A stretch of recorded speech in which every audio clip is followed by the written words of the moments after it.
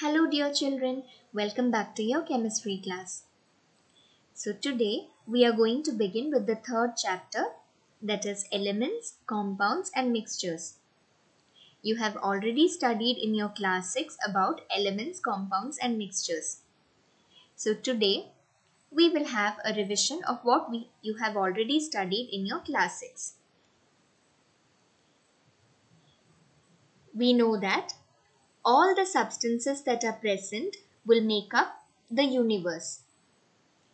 So all the substances that are present around us will make up the universe, or otherwise we say that everything that is present around us, including both the living things and non-living things, is called as matter. So all these substances that are present around us are classified into two broad categories, that is pure substances and impure substances. Pure substances are again classified as elements and compounds, while impure substances, otherwise mixtures, are classified as homogeneous mixtures and heterogeneous mixtures. Elements are further classified as metals, nonmetals, metalloids and noble gases. So before we go into see what are these pure substances and impure substances, let us have a quick look at what is an atom. We have already learned that atom is the basic unit or the smallest particle that is present in an element. Also, we know that an atom is not capable of independent existence. Or otherwise we say that they are the building blocks of all the matter. An atom consists of nucleus, protons, neutrons, electrons and orbits. As you can see in the picture here, nucleus is the center of the atom, which consists of positively charged particles called as protons and particles that do not carry any charge, which are called as neutrons. Orbit is an imaginary path that is surrounding the nucleus. And negatively charged particles, as you can see here, called as electrons, are revolving around these nucleus in this imaginary path, that is orbits. So this is a three-dimensional representation of an atom. As you can see, nucleus is at the center of the atom, which consists of positively charged particles called as protons and particles that do not carry any charge called as neutrons. And orbits surround the nucleus, where the negatively charged particles called electrons are revolving around this nucleus in these orbits. Now, let us see what are elements, compounds and mixtures. We have already learned that elements are made up of one kind of atoms or identical atoms. As you see here, an element that is made up of only one kind of atom. And we also know that it cannot be broken down. As you see in the picture here, this is an example of an element, that is potassium. So, this element potassium consists of only potassium particles, isn't it? So, we say that it is made up of one kind of atom. And if you try to divide this element potassium into any number of small pieces, and if we take any of these small pieces and if we look at that, again it is made up of that same kind of atoms. And therefore we can say that an element cannot be broken down, because how much ever you try to break it down, finally what you end up is at the same element, that is potassium. So now let us see what are compounds. Compounds are made up of two or more different elements. And also it can be broken down unlike elements. You can see an example of potassium chloride. This is a compound. It is made up of two different elements, that is potassium and chlorine.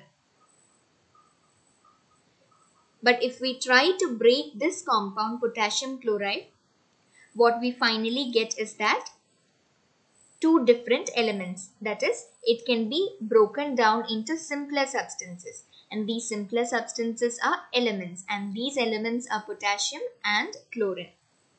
Therefore, we can say that compounds are made up of two or more different elements. And also, it can be broken down into simpler substances called as elements. Now, we will see what are mixtures. Mixtures are made up of two or more substances that are mixed in any proportion. Or otherwise, we say that mixtures are formed when two or more substances will exist together without any kind of chemical force that is acting between these substances.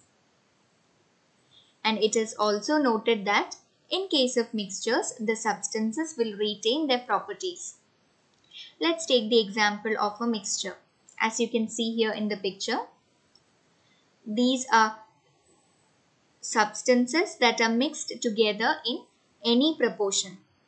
As you can see, these substances will retain their properties. Let's take the example of groundnut. Groundnut, when it is mixed along with other substances, it is not going to change its property. That means it is not going to change its taste. So we can say that likewise each of these substances will retain its original property. Mixtures are further classified as heterogeneous mixtures and homogeneous mixtures. Now, what is a homogeneous mixture?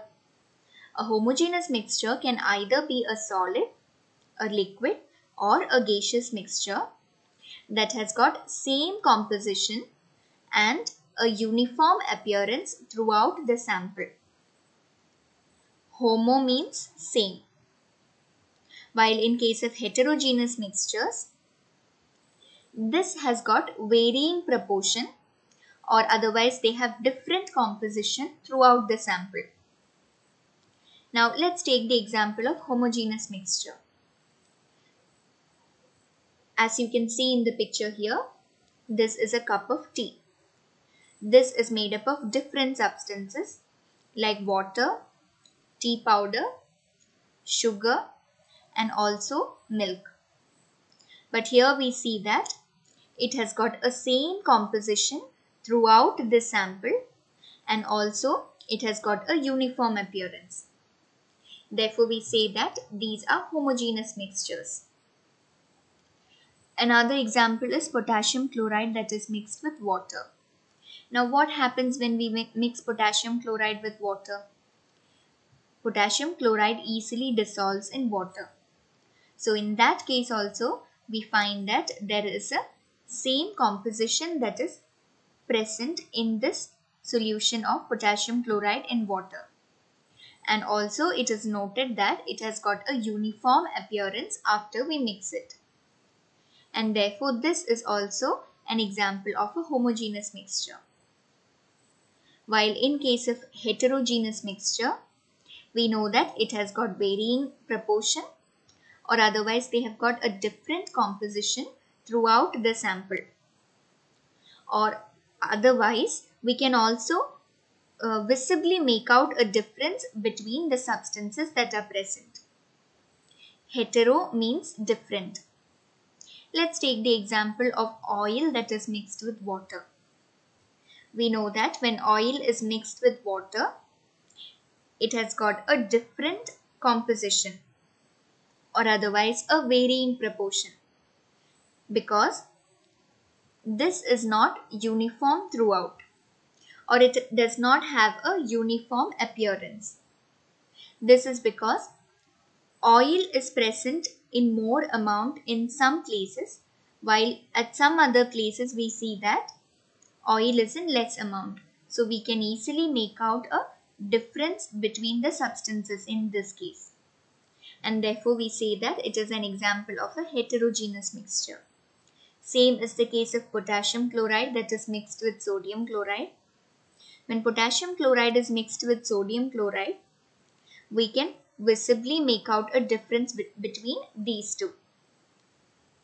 And also, it will not have a uniform appearance throughout because they have got different composition or they are mixed in varying proportions.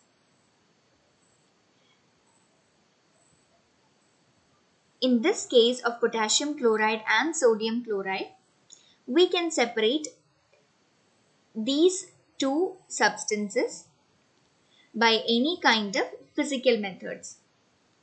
So always it has to be noted that in case of mixtures, the constituents can be separated using various physical methods. So these are the examples of homogeneous mixtures and heterogeneous mixtures.